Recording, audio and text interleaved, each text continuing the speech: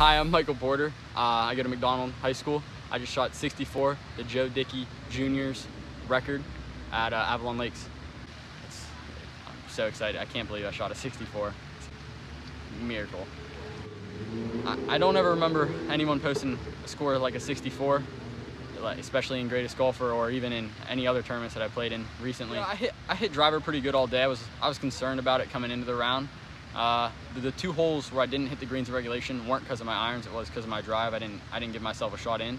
But when I did, which was majority of the time, I hit great iron shots in. I gave myself inside 20 feet and gave them great runs all day. A lot of greens in regulations. I think I only missed 2, and I made so many putts, especially on the front 9. I think I was 6 under through 6.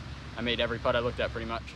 I went par, birdie, eagle, birdie, birdie, birdie, par, par, par, and then on the back 9 I went par, par, bogey, par, or no, I birdied 13, and then birdied 14, parred 15, and then parred 16, 17 I made a great birdie, and 18 made a great putt to save par.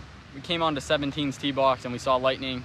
I hit a great drive down the left side right where I wanted it, and we saw everyone was going in because of the lightning and the thunder, so we started coming in, and I was a little worried after about an hour and 10 minutes. You know, things weren't really clearing up, and I was worried about not being able to finish in a competitive round.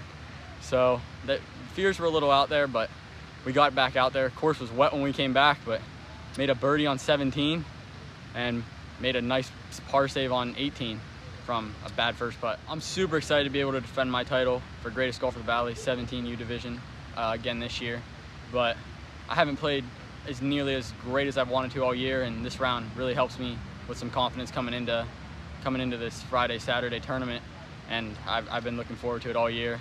And my brother, who's going to be caddying for me the last day, has been looking forward to it all year. We're really excited. It's going to be a great 2 days no matter what happens.